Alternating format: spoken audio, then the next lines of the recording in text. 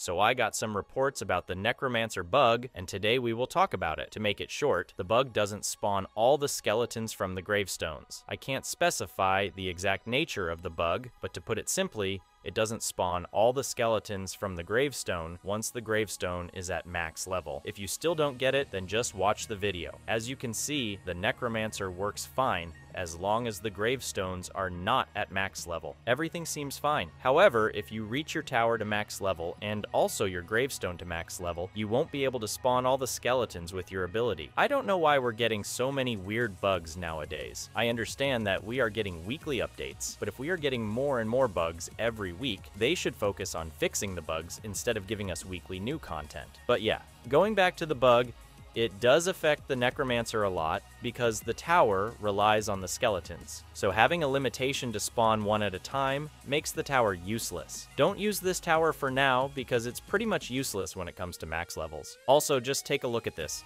The necromancer stopped working and it's not doing anything. Yeah, what a weird bug. Anyway, that's all for now. Make sure to subscribe and thank you for watching.